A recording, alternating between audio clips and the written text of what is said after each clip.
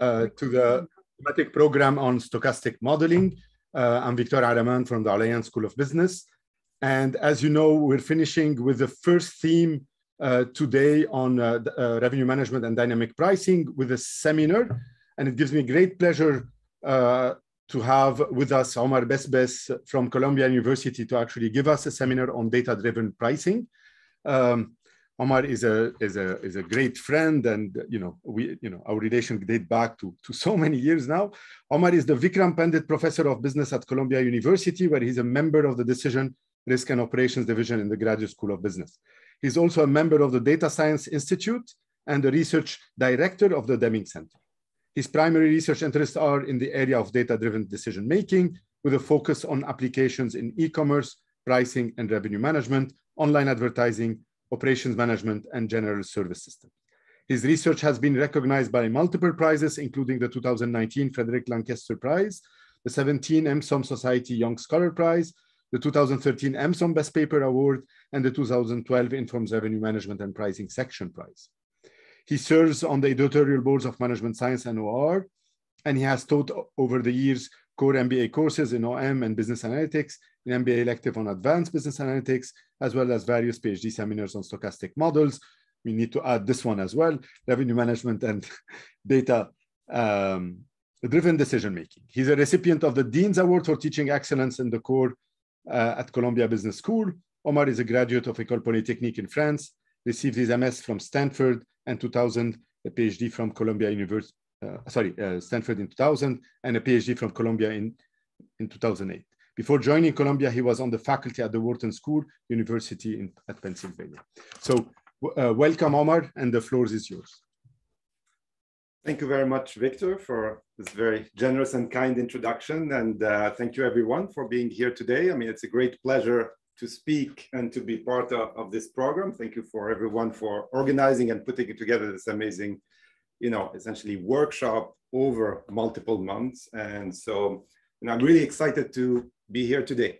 And I'm also really excited about the topic of today, which is namely pricing, but also the concept of data-driven pricing, right? So the talk that I'm going to present today is based, is not my own making. It's actually based on joint work with two extremely bright former students and current students, Amine and Allouah, who's currently at Facebook Core Data Science, and Achraf Bahamou, who's a PhD student in the IEOR department. And all of this work would not have been possible without, their work, right? So now, this talk will be a bit broad, and in particular, when I was thinking about the title, there were two titles that I could have picked. One is data-driven pricing, which is really capturing what we're going to do, but another could be based on the insights we're going to derive. In particular, another possible title we could have had for this talk would have been on the surprising value of your data, right? I hope that by the end of this talk, you will try to think a bit differently about how valuable your data is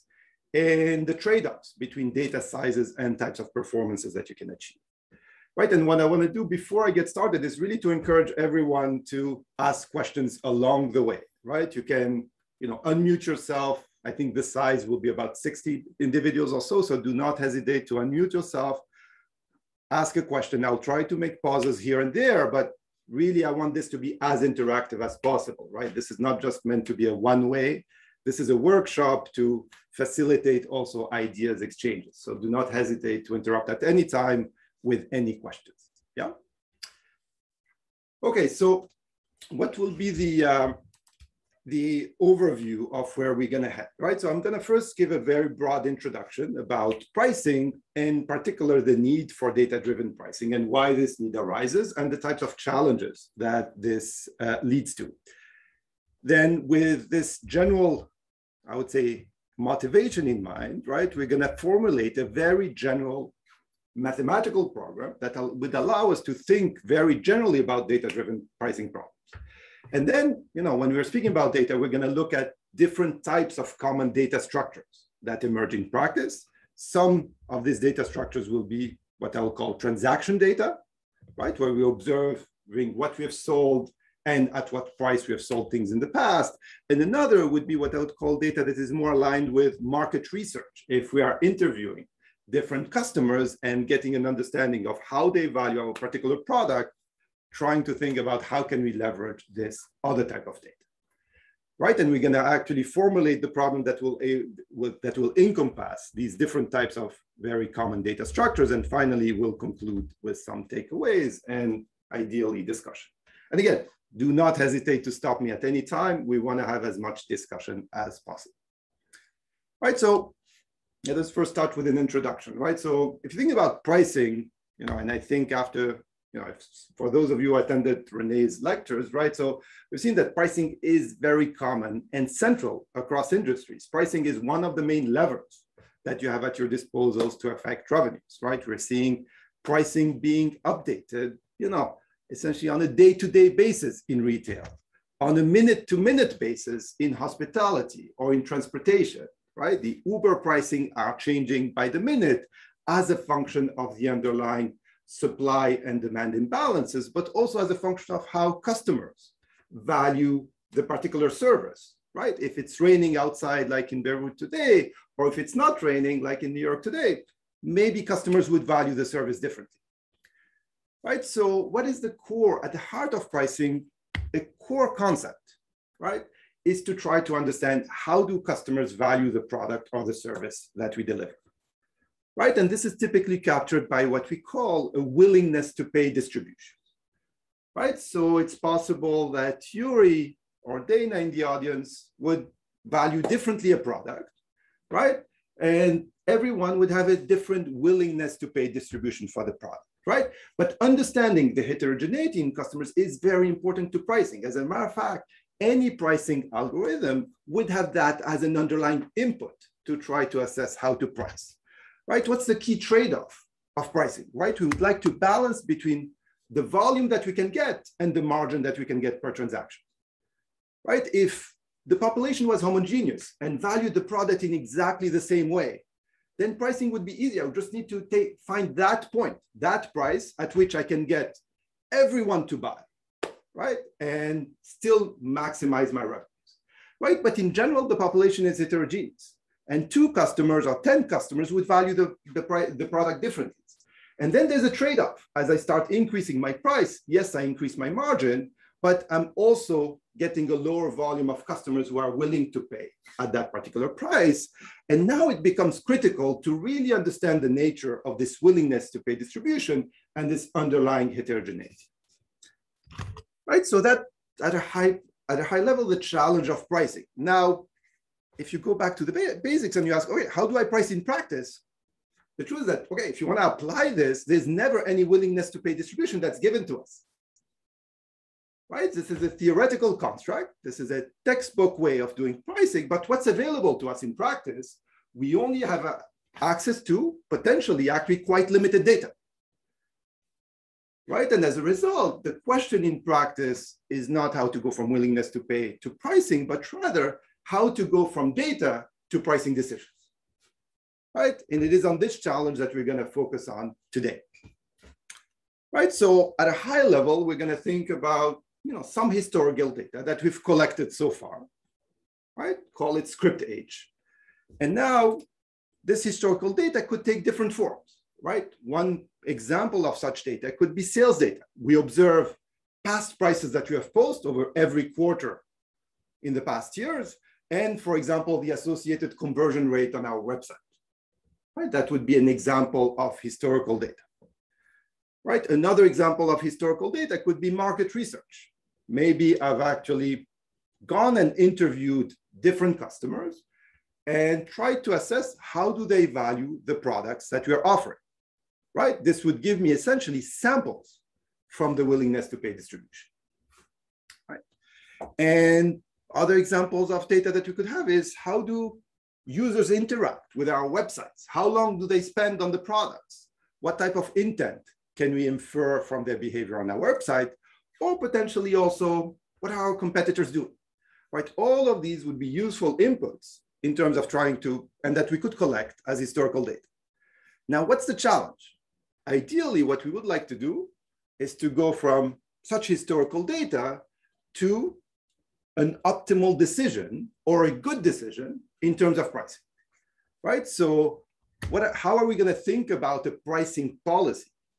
a data-driven pricing policy is going to be a mapping from historical data to a pricing decision, right? And we're going to think about that very generally. In particular, it may not be just a posted price. It could also be a randomized price. We're going to allow for deterministic prices or distribution of prices. So the mapping is essentially mapping from history to possible prices that we could post, right? And I want to emphasize here that, this is, first of all, a very important practical challenge, because really this is the actual challenge. How can we best leverage the data that we have to develop, to get good pricing decisions? What are good heuristics to transform data into decisions?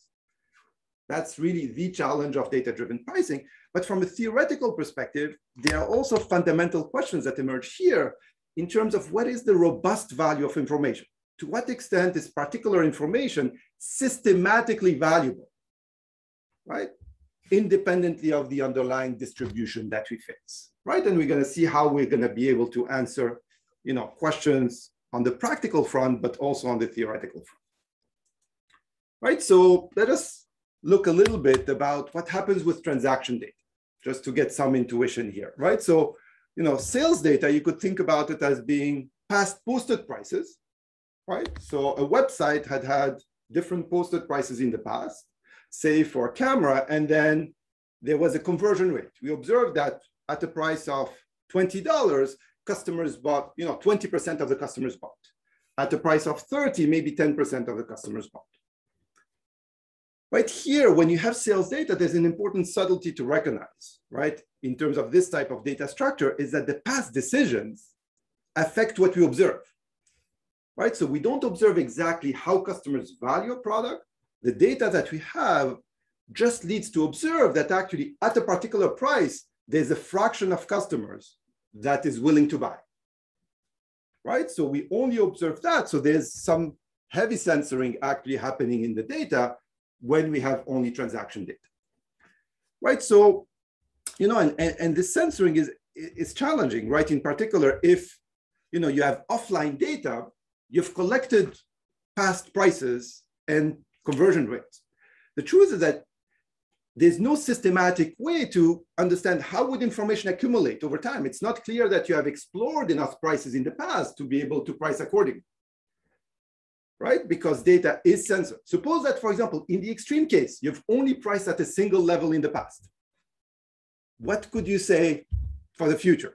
Is this any useful information that is associated with just having one single price in your historical data?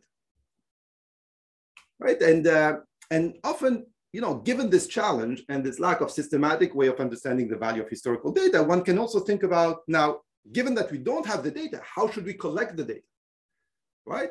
And this has, there's a lot of work in this online data where we indirectly construct an appropriate data set over time that allows us to essentially learn the true or the optimal decision over time. Omar, right, and, yes? Sorry, just a question. Do you assume anything about the population of customer? Do you assume that you know at least the size? I mean, or more? Very good. So I'm going to come to what we assume exactly, right? So here, I'm going to come in a moment. So maybe I can postpone here, but we're going to assume fairly limited. The assumptions will be very limited. Actually, the problem formulation will be very short, but I'll clarify exactly what we assume. Yes, yeah. Yeah, other questions or clarifications at this stage? Right, so just to highlight here, when you have transaction data, if you're in an online framework, you have an exploration-exploitation trade-off there that emerges. And usually one way to measure performance is in a regret fashion to try to say, as I have many opportunities to learn, at what frequency should I be experimenting?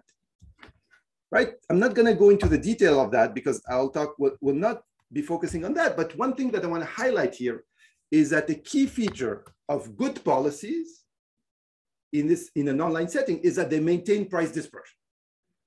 Right? Similarly, a good feature of any good estimation exercise in econometric is to ensure that there's price dispersion to be able to ensure that we have a price elasticity estimates and optimize prices as a function of that.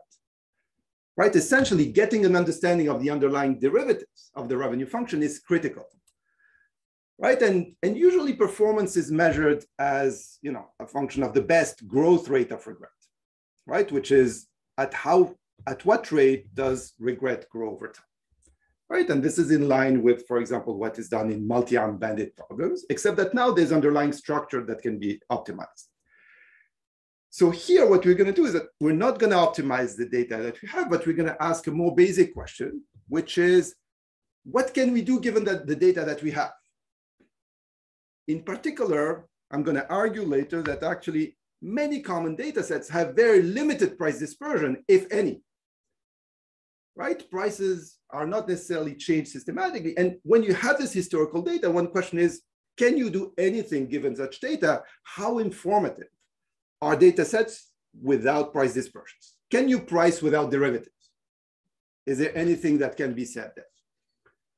Right, and we'll come to that. Now, this is one type of data structure we'll focus on. The second type of data structure is samples from the willingness to pay distributions, right? Suppose that I interviewed Marco, Yuri, Victor, Dana, and I collected 4 samples of how much would they value this particular watch, right? And everyone would tell me $50, $60, $100, or maybe $5, right? And now, given these samples, if I've introduced 3 customers or 5 customers, can I price based on such information? How valuable are such samples, right? And this is a classical question, and in particular, a classical way of approaching this question has been to ask, how many samples do I need to be within epsilon of the optimal performance that I could achieve if I knew the full distribution of the population, right? And this is, and one way to quantify this is to try to characterize the order of magnitude of the number of samples needed, which would typically be expressed as 1 over the accuracy we'd like to the power of gamma, and then optimize that power gamma. Yeah? And this is what we mean by asymptotic optimality. Now, and here the best gamma is typically driven by these local properties of the revenue functions, right? So it's really a local argument, right? And here we're going to deviate from these local analysis because we're going to be interested in settings where we don't necessarily have a lot of information. When we don't necessarily have a lot of information, we should not only quantify small pricing mistakes, but all kinds of pricing mistakes we can do, right? And we're going to try to build a bottom-up approach to data-driven pricing, right? And just to highlight here what is known and what is not known in these settings, where we have samples of the willingness to pay distributions. And again, here I'm going to specify later the underlying assumptions, but here at a high level, what is reasonably well understood is sample complexity results. What happens when we have a lot of data, right? And once we have a lot of data, how much data do we need in order to be within epsilon? When epsilon goes to 0, we have an understanding of how much data do we need, right? If we want to be close to the best price we would have taken had we known the true distribution. Now, outside of this, the truth is that there was very little that was known. As a matter of fact, there's one result that actually one result that is quite surprising, actually, that was known before, is that actually, if I only interviewed Victor and asked Victor, how would you value this watch? And Victor gave me his value. Now, just based on this sample, one can say something meaningful, right? Even just based on one customer, actually, one can say something meaningful.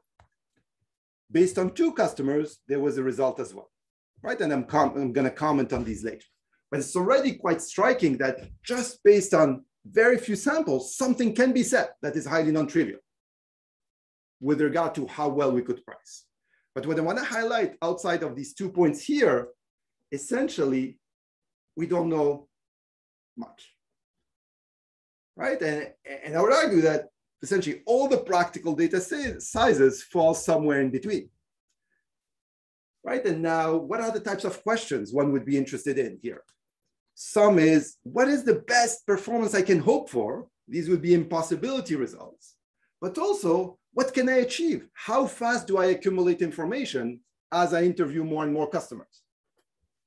right? And here what I highlight is when I say I interview more and more customers, we're not going to look at going from 10,000 to 20,000. We're going to look at going from 1 to 2, 2 to 3, 2 to 10, right? And trying to see what is this transient of learning? How fast are we learning and how fast is information accumulating? Right, so in particular, this is, interesting from a theoretical perspective, and you will see it's quite actually fascinating from a mathematical perspective, but it's also interesting from a practical perspective in terms of understanding how should we size our market research?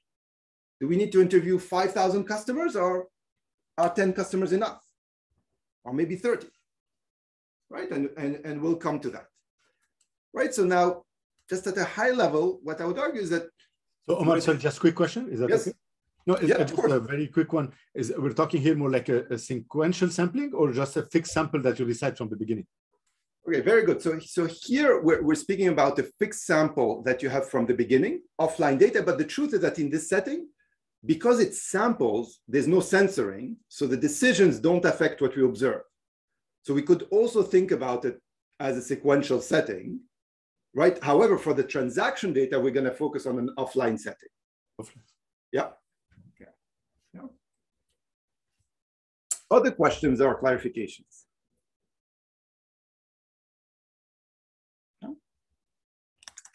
Okay, so what I would argue is that there's a reasonable understanding of the performance of learning algorithms when we have a lot of time to learn or we have a lot of data, right? If you have samples, there's a need of sufficient number of representative examples. If you have conversion rates, you need to have sufficient price dispersion over time to learn appropriately, right? You need a lot of information at different price points, right? But what there is a very limited understanding of, and what this talk will focus on, is how are we getting to this good performance? How fast are we getting to this good performance? This is what one could call the transient behavior of learning, right? How fast are we learning as we accumulate data? And what type of robust statement can we make with regard to this transient of learning, right? And so, again, there are two motivations for this. One is purely theoretical, which is to try to develop a bottom-up approach to data-driven decision-making that leads to an understanding of the true or exact informational content of the data we have at any point in time, right? Really, even small, little data, how valuable it is, right? And that could inform also online decision-making, but already in the offline setting, there is very limited understanding of that. But there's also a very practical motivation for this.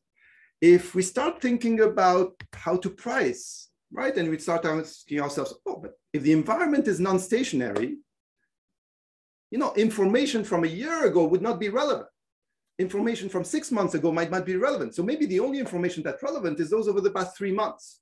Now, over the past 3 months, maybe I didn't have any price dispersion, right? Maybe I've been using only a single price. Right? If I'm trying to introduce a new product, I would have very limited information.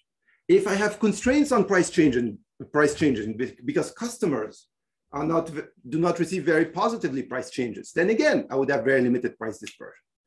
Right? So in general, I would argue that limited data is more the norm than the exception. Right? And the practical data sales falls exactly in the regime where there's actually at least I have a very big gap of understanding how well can we do in these data sizes, right? And we're going to try to see what make some progress on that, and see what are other questions that this leads to,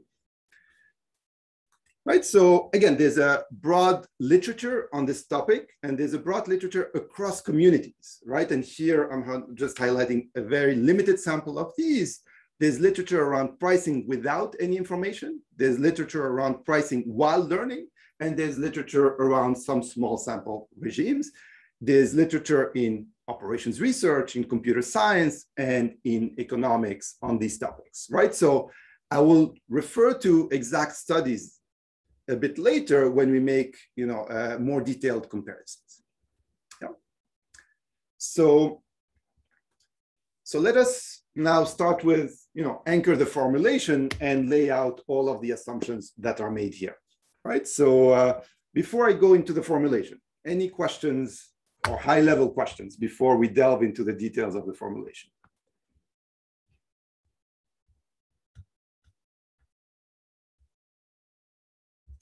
No? Okay. So let us try to, I promised that the formulation would be short, Marco. So what is the formulation, right? So we have a seller who's trying to sell one indivisible good to the next buyer that comes, right? And the buyer has a value distribution F with support in 0 infinity, right? There's no assumption on the support here. And what's the challenge here? The seller does not know the distribution F, right? So we don't know the actual distribution F, but we have observed some data, script F, that is associated with F, right? In particular, for example, we have observed samples that are drawn according to the distribution F to the population.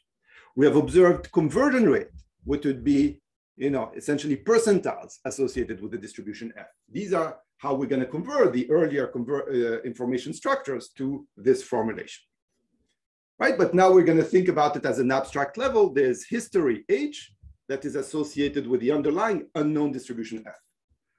And here we're going to consider a very general class of mechanisms that we're going to call P. These are going to be our pricing mechanisms that are going to be formulated as follows, right? It's going to be a distribution of the price I would like to post, where this distribution could change as a function of the history that I would have observed, right? So it's a collection of conditional distributions over all possible histories that I could have observed. That's what we're going to try to optimize.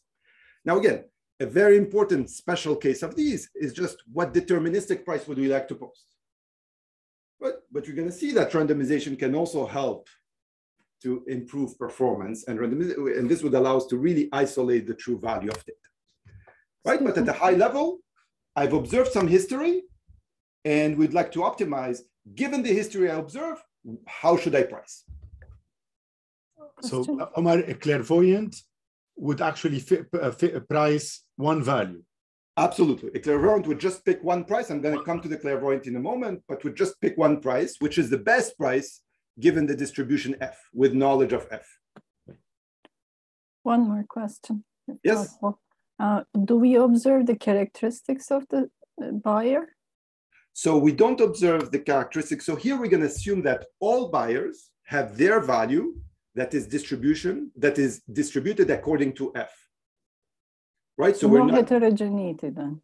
So no, there is heterogeneity given the distribution F. So values could value them differently, but there's not systematic information that I could value, that I could incorporate.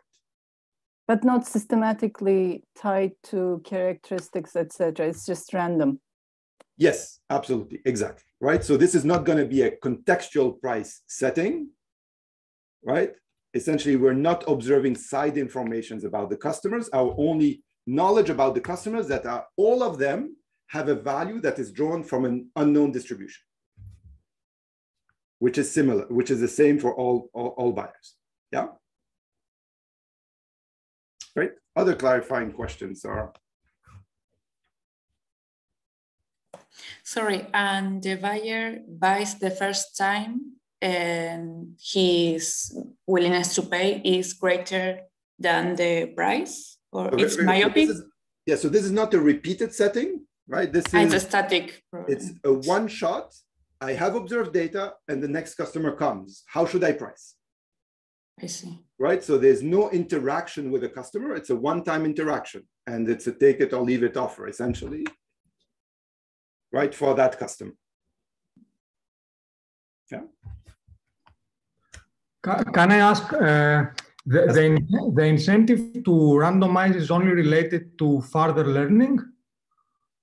No, the incentive to randomize here, we'll see later, is related to actually hedging against possible underlying distributions, different possible distributions that could emerge, right? Because here, we're not going to account for learning, essentially because it's a one-shot game, so there's no value in future information, but I'm going to comment later on how we could do so as well. But in the results I'm going to present today, we're just going to try to understand how valuable is the data, right, for today's decision. Yeah. Okay, thanks. No, you're welcome. So any other clarifications right here? Because actually it's, it's important to have the formulation clearly laid out so that you can also interpret the results that come out. Okay, so how are we going to evaluate the performance of a mechanism psi, right? So in general, so here let's parse this out one step at a time, right? So if I post a price P, the revenues that I would collect is P times the fraction of customers that have a value above the price P, right? So this is the revenue that I collect given that I price P. But now with what probability I price P, this will depend on the mechanism that I pick, right? And this mechanism, psi, will depend on the history that materializes, right? And now I'm gonna integrate, so this is the out of sample revenues, right, that I would get. And this is my decisions. And now I'm gonna look at my expectations over all possible histories that could materialize. Right, I'm looking at the expected performance of a mechanism, right? And that's why I'm also integrating over all the histories that I could have seen. Yeah. So this is my expected revenue if I use a mechanism psi. Now, of course, I cannot optimize this because I don't know F, right? And the history, the distribution of the history is related to the underlying distribution of customer valuations F. So this is why, right, going back to Victor's point, I'm going to compare my expected revenues compared to the full information benchmark that I'm going to call opt of F, right? Which would be the best I could have achieved had I known the full distribution, right? And in this case, one can show that actually the best thing is to pick a deterministic price, a single price, which is actually maximizes the expected revenue, right? So now this ratio of revenues is always between 0 and 1, right? And the closer to 1 it is, the better. So one way to interpret this ratio is that it's essentially the value of information. Essentially, if we're able, the value of the history data, right? How fast can we approach 1 as a function of the history that we have? Sorry, Omar. You don't know capital H, right? I mean, the distribution on no, H. But no. So for example, if it's samples, you would know that it's actually the product distributions because these are IID observations from F. Okay. Right? Yes. So you would know how it depends on F, but you wouldn't know H. But you don't need to price before you see H. You're pricing after you see yes, the absolutely. So my psi depends on H. But you're measuring the performance before you see that, basically. I'm measuring the expected performance across all histories, right? And the idea is that if I observe one value, I cannot measure my expectation given just that value, right? I want to just have an average performance over all possible values I could have observed. Right. And essentially this, when the history is samples from the willingness to pay distribution, we're going to have guarantees in expectation. When H is a history that is, for example, a percentile, then we're going to have almost sure guarantees, if you'd like. But this way, maybe you're going to come back to that or not. But so you decide whether you want to go more in detail. But can we compare with what you said, like the asymptotic analysis before? Because there it's really about all the information that you actually gathered, while here you're actually looking at an expected value of. No, but I'm adjusting to the information, right? So here, it's going to be essentially the difference is that it's going to be an expected value, right, as opposed to being close with high probability. Right? But being close with high probability has a direct correspondence because you're evaluating the tail of the performance. Right. So you can directly get an implication of the expected value. I see. Okay. Right? So there is essentially not a one-to-one mapping, but a very close mapping between the two. Yeah. But the point here is that, I mean, there's a question here, by the way. It's like, what is a good way of formulating the problem? Right? Because I observe a history I cannot guarantee that for every single history, including very rare histories, I would do well. Right? If I'm extremely unlucky and I observe a sample that is not representative at all, I'm not going to do well. But the thing is that that's going to happen with very low probabilities. Right? So, but I cannot guarantee that for every, suppose I observe 3 customers. I cannot guarantee for any values that I've observed about these 3 customers, I will do well. That there's no magic in some sense. Right? And I think that's an important distinction here, that we're going to guarantee that we'll do well in expectation. Right? Across all possible histories based on the distribution of the histories. Sorry, I still have a question about this. Yeah. So the history does not depend on our own actions. The history, no. So it depends. We're going to look at 2 settings. When we look at transaction data, it will depend on our own actions. When we look at samples, it will not depend on our own actions. So if we integrate over the entire history and it also depends on our own action, so we also have to integrate over all our possible actions. In theory, yes, right? And in the setting that I'll present later, essentially what I'm going to look at is one fundamental setting of historical data with transaction data where you have only one price in the past. If you have only one price, the history will just be 1 percentile. Okay, yeah. Right? But it could also be multiple percentiles. Now, I'm not claiming that we can solve this problem for every possible historical data structure, but I'm going to show you that actually we can, do significant progress for many fundamental historical data structures. Okay. This will be by no means the final answer to these problems, but I think that it's a good starting point. Yeah. Yeah. Yeah. Thank you. Great. Great. Yeah. So what are we going to do? So indeed, we don't know F, right? As we've highlighted. So we cannot evaluate this ratio either.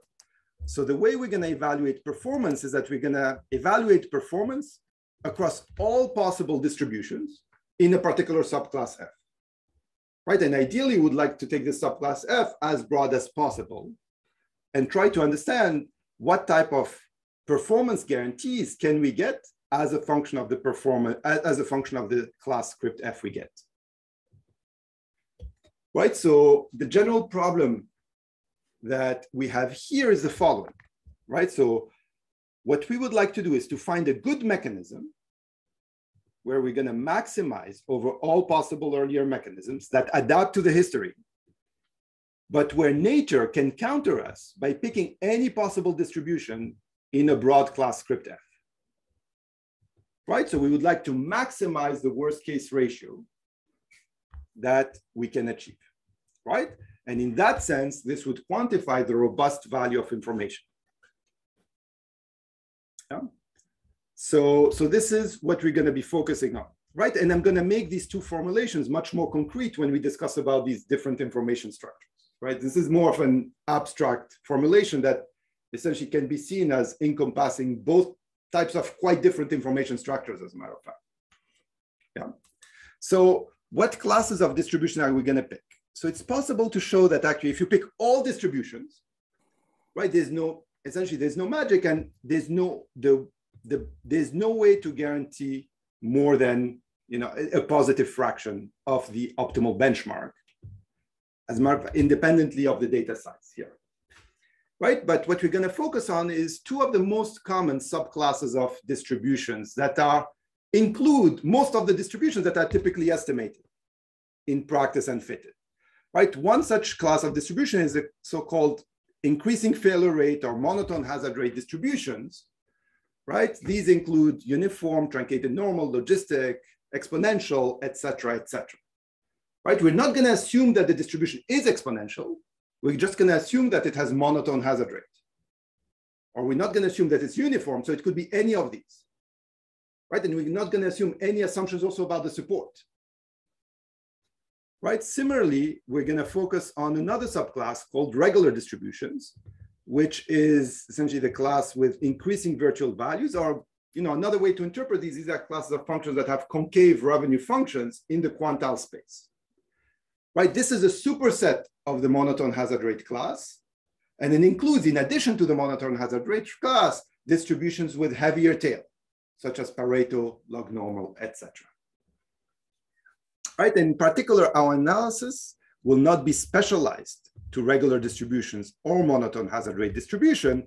It will actually be a single analysis that can be just applied to one versus the other, right? So we're going to see both of these as being special cases of a so-called class of alpha strong regular distributions, right? So I'm not going to go into the details of this. This is a class that has been introduced in different communities under different names: lambda regular distributions, alpha strong regular distributions, rho concave distributions.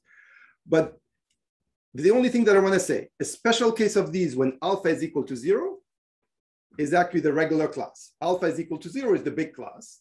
Alpha is equal to 1 is the MHR class. And what distinguishes between monotone hazard rate and regular classes is the allowable tails within the classes, right? Regular distributions allow for heavier tails in the class, whereas monotone hazard rate allow only for light tails. Yeah. So now, since we're part of the Center of Advanced Mathematical Studies, it's worth to mention a few comments about the mathematical problems that essentially these problems induce, right? So here we've motivated this from practice, but these are actually also quite interesting and fascinating mathematical problems themselves, right? When you think about this object that we're trying to analyze, the seller is optimizing over an infinite dimensional space of pricing mechanisms. Nature, right, is optimizing over an infinite dimensional, that is non-convex space of distribution F, the space of regular distribution or IFR, non-convex, and it's R infinite dimension. Right, so essentially here we're looking at this problem. What I want to highlight is that this object is not an object that I could code and approximate or in a brute force way, right? There's no way to analyze this object without really getting a structured understanding of how, making some headway about the underlying structure of the problem itself, right? But this is indeed a quite rich class of mathematical problems that this induces. Okay, so this is the problem formulation. Now what I'm gonna head to is these two fundamental information structures. First, transaction data through percentile data. Second, sample data through interviews of customers. Yeah. So any questions before I move there?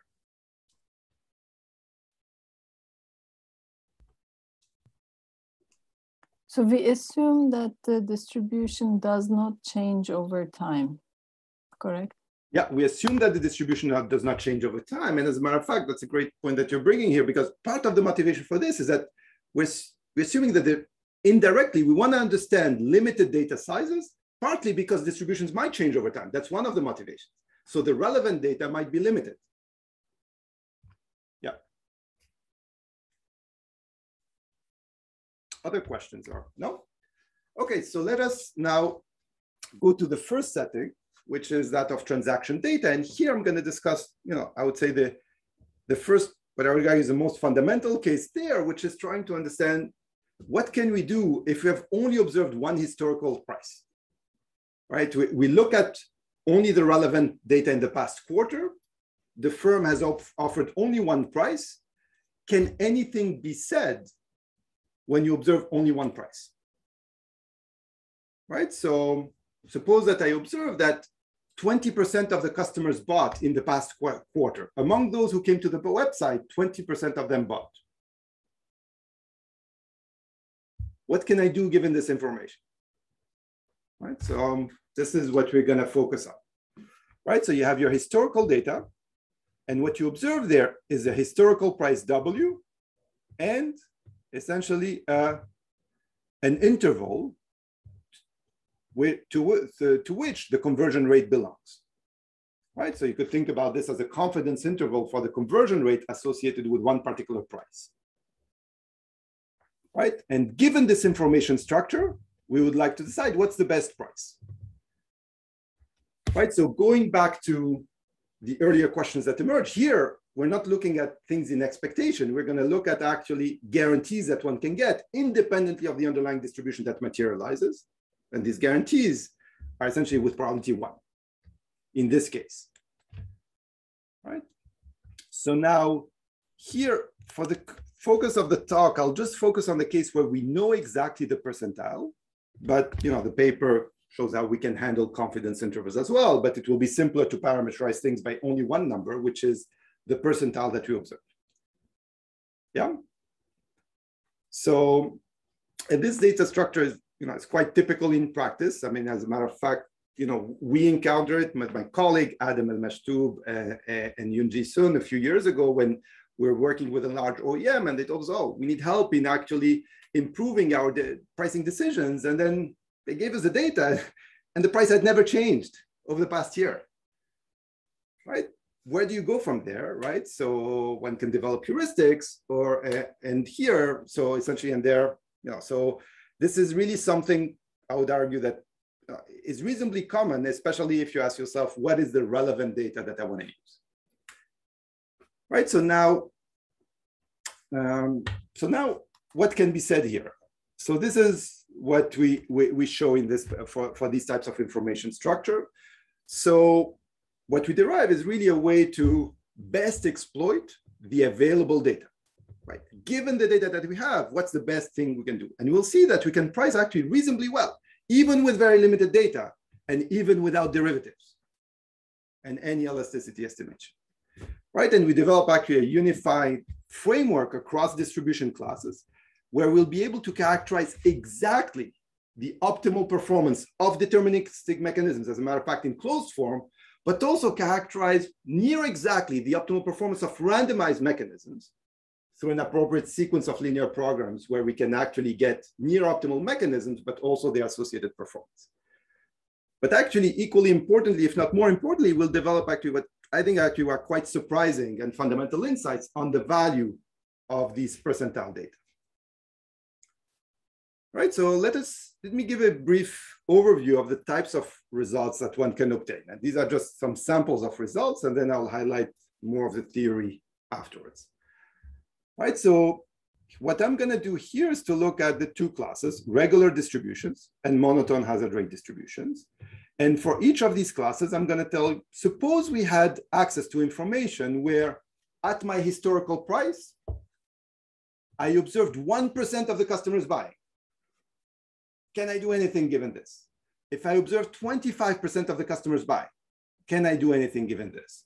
50% the median, can I do anything?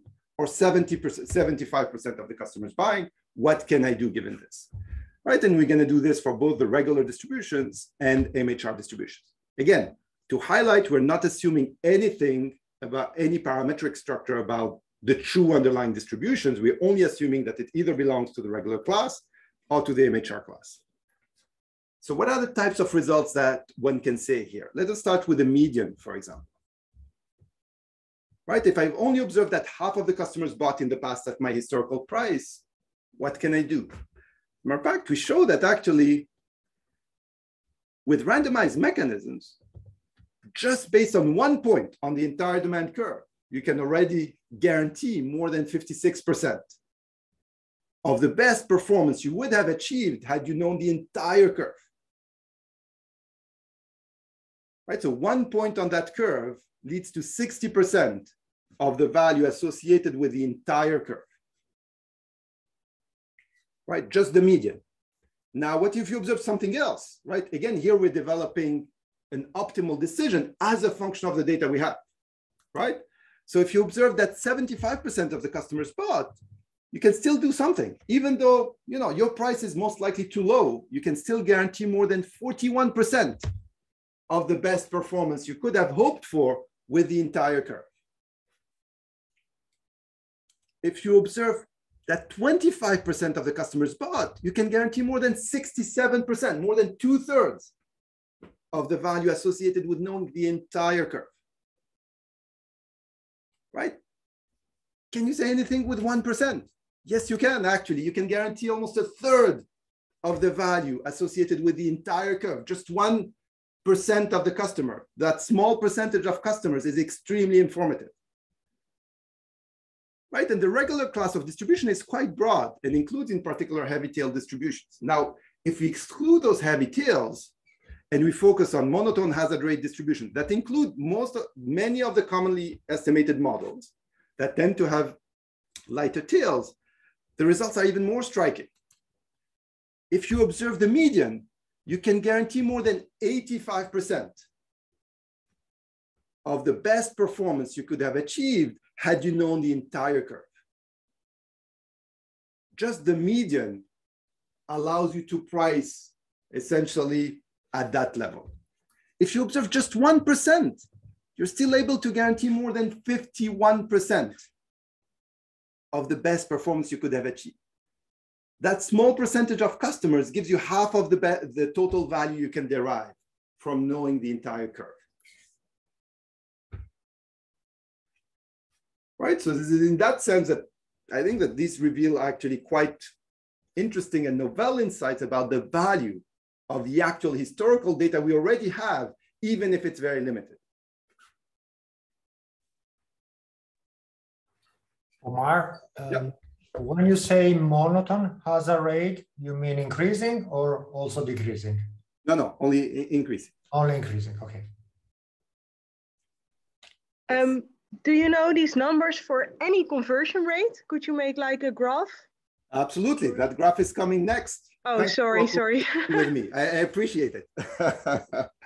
Yes, so first I'm going to highlight how we obtain these, but here what we have is indeed a mapping from any conversion rate to an optimal performance, but also to a way of achieving that performance, to the optimal mechanism. Yeah. Right. So how do we, derive these results? And at a high level, as I said, this class of problems is quite rich. As a matter of fact, we can reformulate the object we're trying to analyze as a mathematical program, which could be viewed as an infinite dimensional linear program.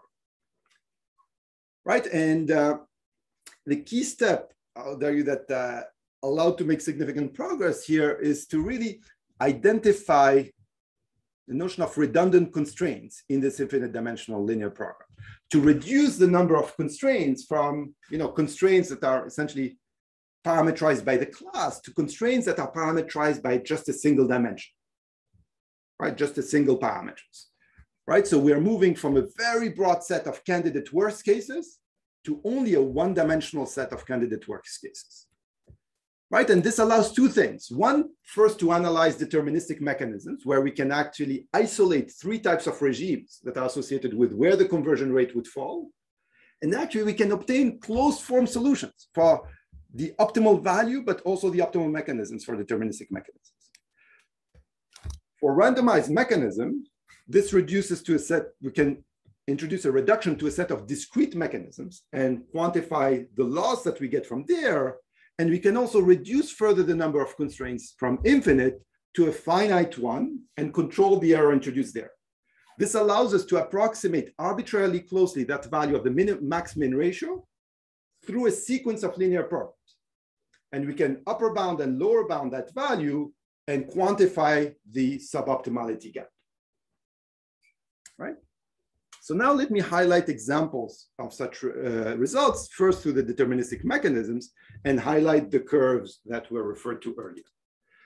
Right, so the problem that we formulated initially, one could reformulate it as a mathematical program in this way, where we're trying to maximize the best guarantee that I can get, subject to the constraint that the expected revenue of my mechanism exceeds that guarantee times the oracle revenues. And we need this constraint to hold for all distributions F in the subclass F alpha, which I parameterize here by the historical price and the quanta, right? The percentile that we've observed. Right, and here psi, just for shortage of notation, I'm just including psi of P, but really this depends on Q as well, right? My parameter psi depends on Q. My pricing mechanism. Now, the first reduction that, yes, question? Sorry, Yeah, the class P prime, script P prime is what? I mean, very good. So essentially, it's any subclass of mechanisms. Thank you for this comment, right? So what I want to highlight here, why did I change from P to P prime, is to highlight that fix any subclass of mechanism. For example, deterministic or randomized, there is the reduction that we're going to present holds. So for any subclass of mechanism, what one can show is that the max-min ratio against the entire class of distribution, which could be regular or MHR, is equal to the max-min ratio against a subclass of distribution, which is essentially a one-dimension, a class of distribution parameterized by a single parameter. Right, so we can go from the entire space to a much smaller subset of distribution that is parameterized by a single parameter. And this parameter essentially allows us to look at classes essentially of translated and truncated general Pareto distributions, generalized Pareto distributions. Right, so this is really a fundamental reduction that goes from a huge class of possible distributions to a subset that tells us these are the constraints that are going to bind here. Yeah. So now with this, essentially we can go and apply it to the class P prime of deterministic mechanisms or to the class P prime of randomized mechanisms. Yeah. Right. So let us look at what happens with deterministic mechanisms first. Right. So for deterministic mechanisms, so here I'm going to call this PD, D for deterministic. And I'm going to highlight the results we get for regular distributions with the understanding that we get parallel results for MHR distributions, right? So what we have is two types of results. One is, what is the prescription? How should we price given the history that we got? Right, and we see three regimes that emerge here as a function of the value of Q, the percentile that we observed. Right, if the fraction of customers that we observed is actually greater than a half of the customers that bought at the historical price, essentially you should keep your price at the same level. That's the prescription, the deterministic prescription. Right, so here I'm showing the normalized price, the optimal price given my historical data normalized by the historical price. Yeah.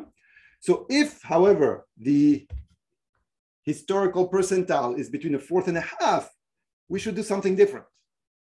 And similarly, if we are between 0 and a fourth, we should do something different. We can do things in closed form here, and I'm going to highlight actually that these closed form are fairly revealing later, right? But we can also quantify the optimal performance in closed form as a function of these three regimes, and it's given by this, right? So again, the important takeaway here is that this allows us to start understanding this robust value of even limited data, and actually in a very transparent fashion. Now I'm going to show the graphs that were referred to earlier, which would allow us to visualize how do we price, but also the performance that we can achieve across all values of Q, right? And these will be actually more revealing than the formulas themselves, right? So the optimal price with a single percentile, again, as we saw earlier for regular distributions in blue, if the percentile was greater than a half, we price at the same historical level, which here I take 1 just by convention. And then, however, we start to observe a percentile that's lower than that, we need to deflate our historical price. We need to decrease our price. And here we have a prescription for by how much would you like to decrease your historical price as a function of the percentile that you've observed. And similarly for MHR distribution, the behavior is different, right? Because there's different tail behavior. Now there are fewer heavy tails that are allowed. There are no heavy tails allowed here. Right, but let us look at the percentage. So this is what we should do, but what does it lead to? Right, and this is the graph I promised earlier. This is the max-min ratio in percentage on the y-axis as a function of the value Q. For regular distribution, you can do this for any value of Q. Right, so in particular, we observe that the most informative percentile is actually 25% here, which leads to about 65% of performance. But we also see that actually across a broad range of quantiles, this information structure is extremely valuable. Right, let us look at MHR distribution. So actually, based on the formulas, actually you can also understand how does this behave on these two sides. which is interesting, actually, the behavior around zero is supralinear, right? So the derivative around zero is actually infinite. And as a matter of fact, you can show that it increases around zero like square root of q. And we saw it from the formulas earlier, right? It is here, right? So this is actually quite interesting. Actually, this highlights that small percentiles are extremely valuable, right? And we see it from the map, right? And essentially, why are small percentiles extremely valuable? Because they give information about the tail. Excuse me. Right? Yeah, Ozan? Yeah.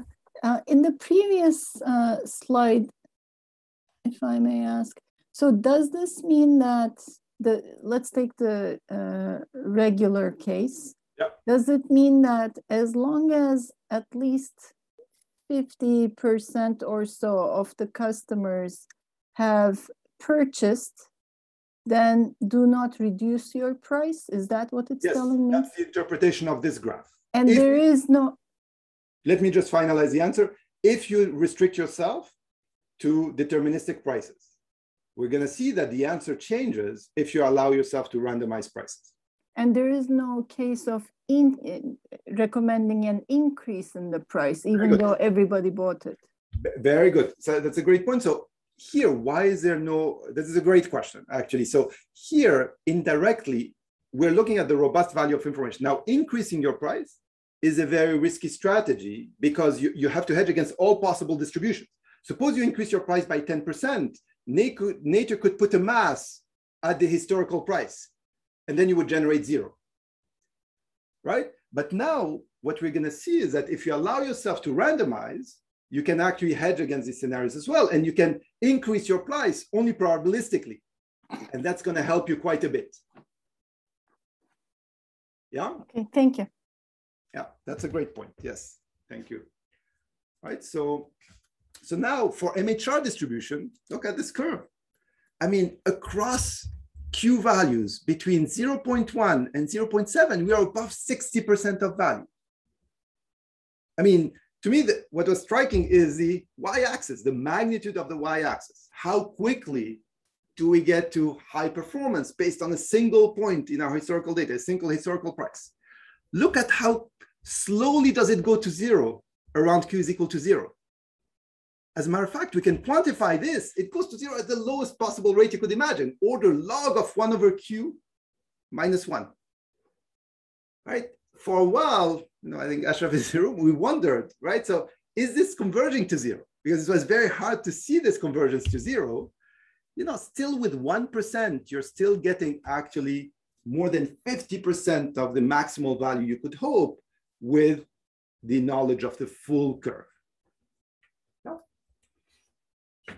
Now, what happens with randomization, right? So with randomization, we can discretize the mechanisms on a discrete grid that is properly picked. I'm not going to go through the details of these given the time constraints, and we can leverage monotonicity to actually derive an approximation to this earlier program that we have over only the subclass, not the entire class, because now we have reduced the number of constraints to obtain a linear program that always yields a lower bound on the max-min ratio, right? So we're able to approach essentially from below this max-min ratio. Not only it leads a lower bound, we can show that it converges to the value of this LP converges to the max-min ratio as we increase the discretization, right? So in particular, what can we show is that the max-min value is lower bounded by this linear program and upper bounded by a correction of order 1 over square root of n parameterizes the discretization, the number of points in the discretization, plus the value of the linear program. So the point that the main takeaway from here is that we can obtain very quickly provably near optimal randomized mechanisms. And second, we can exactly quantify the value of information. This is the maximum value I can hope when now I don't tie my hands anymore through deterministic mechanism, but I allow myself also to have randomized mechanisms. Right, and let us see the impact of that. So maybe I'm not going to go through the prescription. Let me just go directly through the impact of randomization. Right, so here I have the two curves for regular and random deterministic is the bottom one. The squares there and the circles are the randomized. And you see the gap between the two is the value of randomization, right? Which is quite significant, right? You see here at a quantile of 80%, actually you're getting more than 20% of boost in performance because of randomization, right? As a matter of fact, randomization affects the economics of the value of data here in a significant way. We can quantify it exactly at those extremes. Here we have a linear decay of the ratio as Q went to 1, right? This was in part due to what Ozden mentioned earlier. We weren't able to increase our price when we felt that we should try to increase our price. Now, because of randomization, we can affect this to go again at one of the slowest rates you could imagine, 1 over log of 1 over 1 minus Q. Similarly, around 0, we go from a rate of square root of Q, which was supralinear, to a rate of, again, 1 over log of 1 minus Q, again, an extremely slow rate. Right, and similarly for MHR distributions, randomization helps a lot, especially when you have high quantiles. And now, just because Ozden asked earlier, let me show you just examples of policies here. So this is a policy for regular distributions with a Q of 0.75, the black line. Now the black line, what happens with randomization? The best randomized policy puts a lot of mass at the existing price. Actually, it puts half of the mass at the existing price. Here I'm plotting psi of P, which is the CDF of the prices I want to post. So it puts half of the price at the half of the mass at the historical price, and the rest of the mass is spread between 1 and 100. Right here, I have a log scale on the x-axis. Right, so it essentially allows you to increase your price probabilistically, right? And this allows you to hedge against these scenarios where there would be a mass, exactly at the historical price or right after that, right? And this is what gives you this boost in performance here.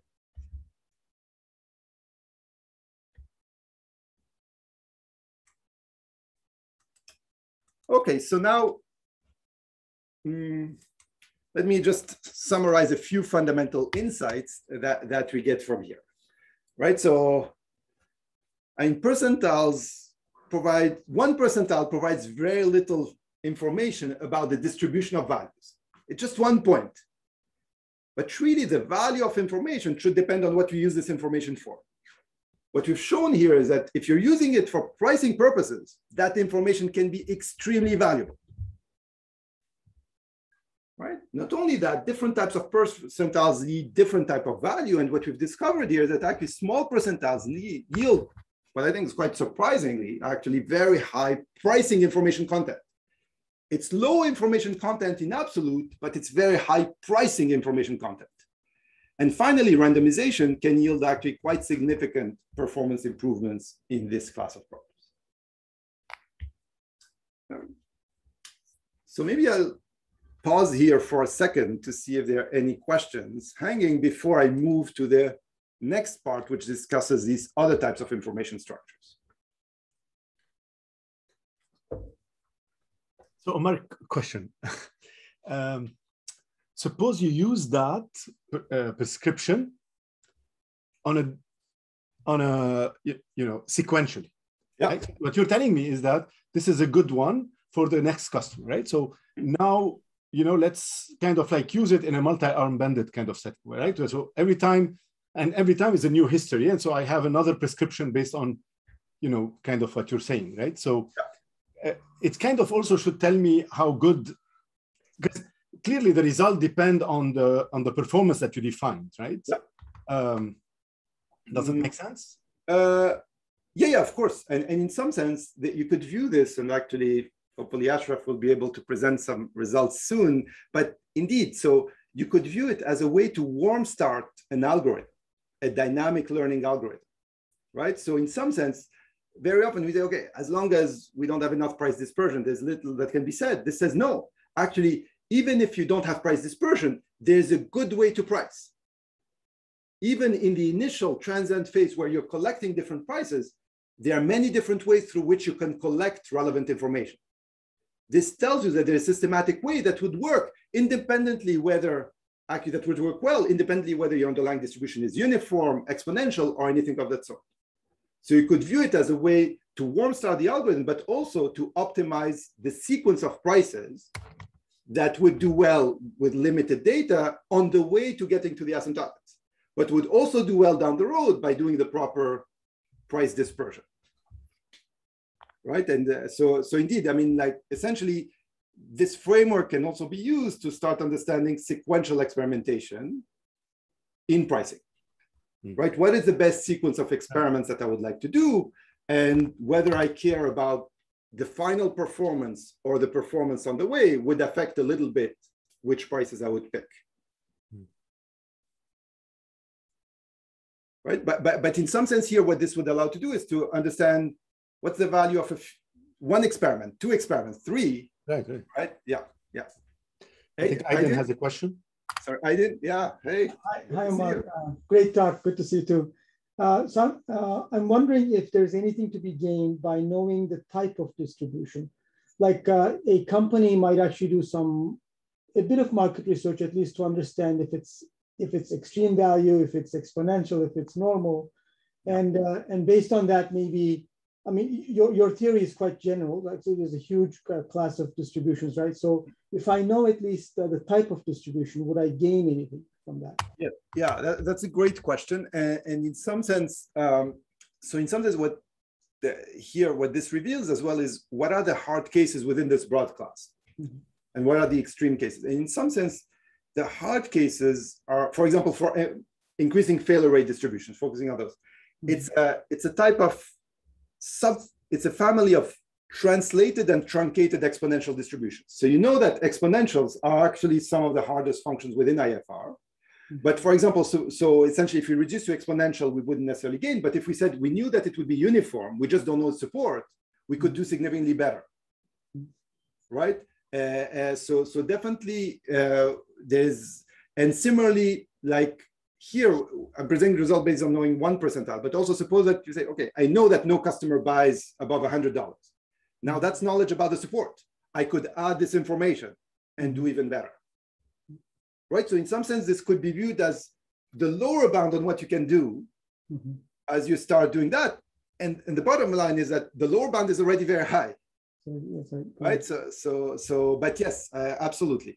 Yeah, so definitely one could improve that by looking at subclasses of distribution. And I would expect that, you know, there are a few subclasses that could be tractable. For example, uniform would be, and maybe others, yeah. And you haven't looked at them formally? Sorry? No. You haven't looked at them formally? No. Okay, great. Hopefully you and others will do that and we'll learn more. Thank you. You're welcome. I just wanted to add that we have looked at the case where we added information about the support of the distribution, and we do know how to incorporate that information into the price recommendation as well as the value of that information too. But we haven't looked at like parametric classes yet. Yeah. Thank you, Achraf. So now again, we don't have a lot of time left, but so what I would try to do is just to give a very high level highlight about what you can do with this other type of information structure, which is pricing with samples. Here, the historical data is not essentially transaction data, but it's just interviews. I interviewed Aiden, he told me he valued, so S1 means that I interviewed only 1 customer when n is equal to 1. When n is equal to 2, I interviewed 2 customers, et cetera, et cetera. And what we would like to understand is how can I price as a function of the number of samples that I've collected, right? And as I mentioned earlier, right, essentially outside of 2 points here that I'm going to highlight in a moment, very little is known with regard to how fast this information accumulates, right? So again, maybe rather than going through this, given the time constraints, I want to go to the type of results that we show. And so when you have a single sample, so when you observe a single sample, right? So what was known before this were that for regular distributions, actually one could show that there exists an algorithm that can go from that sample, transform it, and price in a way that guarantees an expectation more than 50% plus 5 times 10 to the power minus 9. Right? And the point here, again, was that that this paper made, it's actually a very interesting paper. It made that, look, you can do better than 50%. 50% was the best that you could do with deterministic mechanisms. The idea here is that if you expand to randomized mechanisms, you can potentially do better. And they were able to show that there was a separation between randomized mechanisms and deterministic mechanisms. Right, so what do we show in this work is that actually you can do better. You can do 50.2%. But actually, equally importantly, we also show that you cannot do more than 51.1%. Right, so the value associated with one sample for pricing purposes with regular distributions is between 50.2% and 51.1%. Right now, for MHR distribution, what was known is that the best performance that was known before was 58.9%. We show that actually you can do much better. You can be at 64.4%, which just one sample already allows you to achieve almost 2/3 of the value associated with the entire distribution. I just spoke to Victor and that's it. And I can guarantee more than 64% of performance. Right?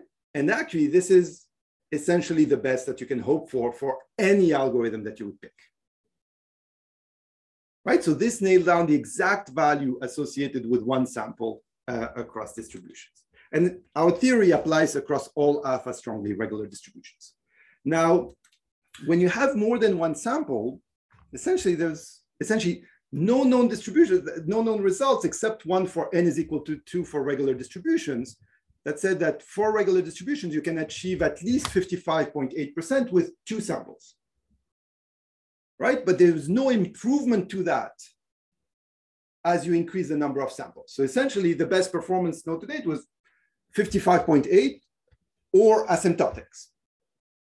Right? And so what do we show? Right? So we showed, yes, Marco? Could you give us an intuition of why to do n equal to or more is so difficult with respect to n equal 1? Very good. So, no, first of all, let me highlight that n is equal to 1 is very difficult, or was very difficult, at least for us. I mean, maybe it wouldn't be for others, but but now what's challenging with, what's the big gap from n is equal to 1 to more? And in particular, what's difficult in n is equal to 1 is the impossibility results, right? How can we ensure that essentially there's an impossibility across all algorithms? You can say the maximum that you can do. But the big difference between n is equal to 1 to 2 is the fact that with n or more is that n is equal to 1, we can reparameterize pricing mechanisms by a single distribution. Over essentially, one of our results is that we can show that you can restrict attention to mechanisms that are distributions over a multiplicative factor of the sample. Right? So essentially, we're optimizing over a single distribution. That is a significant reduction, not only in the space of distribution, but also in the space of mechanisms. As soon as you go to more, the reduction in the space of mechanisms is not clear. And that's the key, essentially, I would say, separating hyperplane between these cases. And now suddenly there's a question, that's a great segue, because there's a question, when you have more samples, there's a question, which policy would you use? Right? It's not clear. So one natural policy to use is sample average approximation, right, which is known to be good asymptotically. And as a matter of fact, this guarantee comes from sample average approximation, right, where you're just taking a distribution that is based on the historical samples and pick the best price. Again, but this is one candidate policy. Maybe there are other policies, right?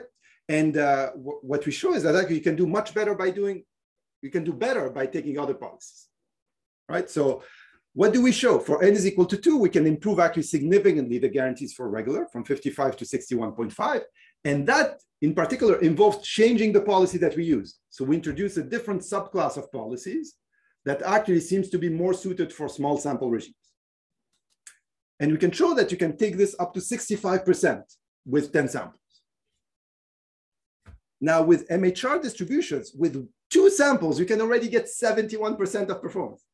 So now I had interviewed Victor earlier and I got 64%. Now I interview Marco and I get 71% of guarantee in performance, in expectation. Right? If I interview 10 people, then I get more than 80% as a guarantee in performance. Right, so this shows that information accumulates very fast as you gather more and more samples from a pricing perspective. Right, so this allows us to understand, I mean, how fast such information accumulates. And the performance results here, again, there's no upper bound here, going back to Marco's question, these are just achievability results. As soon as we go from n is equal to 1 to 2, in n equals 1, we had optimality statements. Now we have achievability statements. Right, so there's a question of whether one can improve these and what are upper bounds or impossibility results here. Right, so now, just let me highlight the fundamental insights that we get from here. Right, a few samples can go a very long way in pricing, even though they reveal not too much information about the entire distribution, they reveal a lot of pricing information content. Right, and also operating with finite samples requires potentially a different type of policies. Actually, the policies that we introduced to achieve the earlier performance are, some form of robust pricing statistics that are appropriately scaled. Right, that are inspired. Essentially, the analysis that we did for one sample allowed to inspire some candidate policies for multiple samples.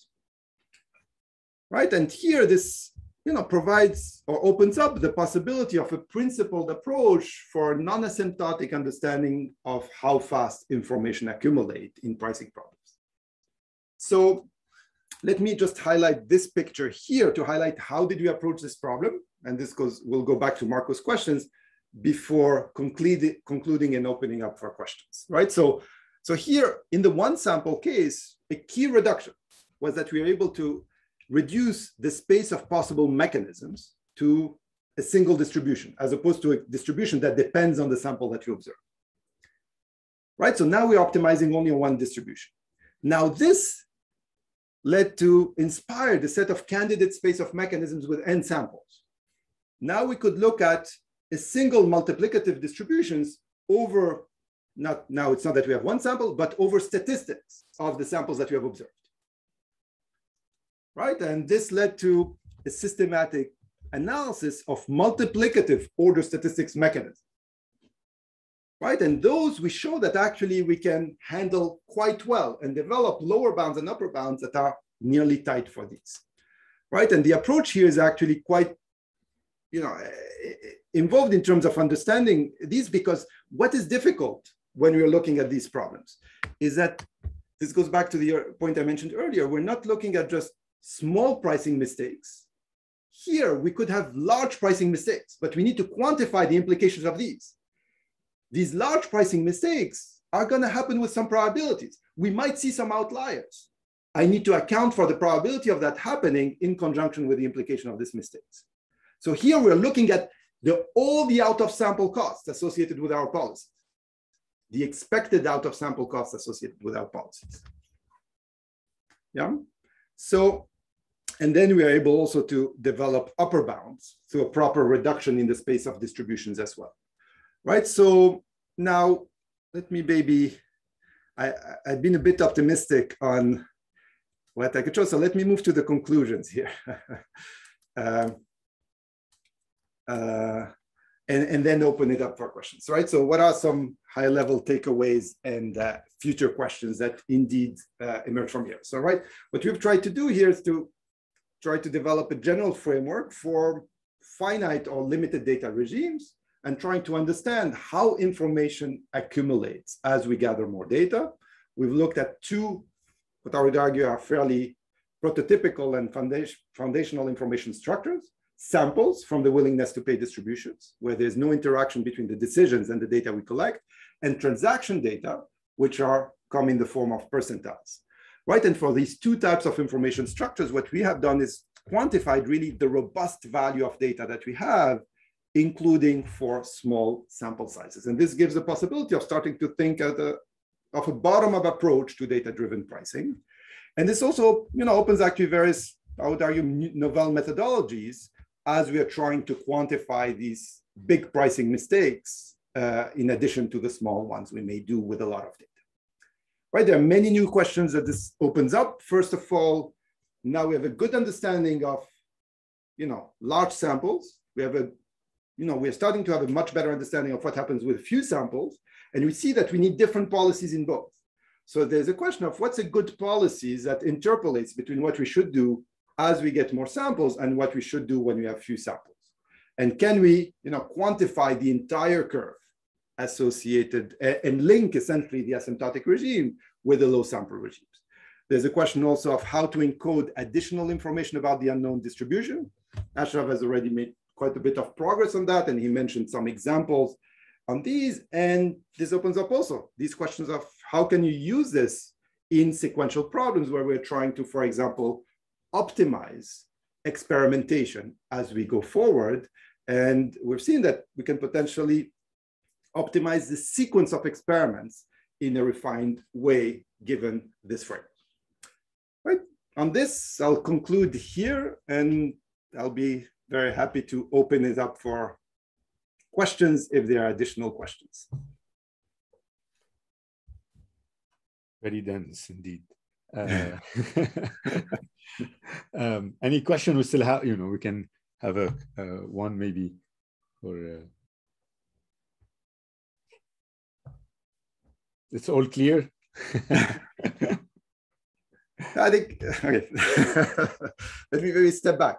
I think if there's one thing I'd like us to all take away from here is that actually your data has a lot of value from a pricing perspective. That's one.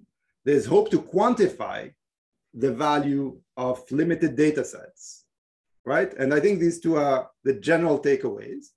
And then, right, if you'd like to see how to do it in more detail, right, I invite you to go and read these two papers, right, with Achraf and Amine that highlight, how we can do that.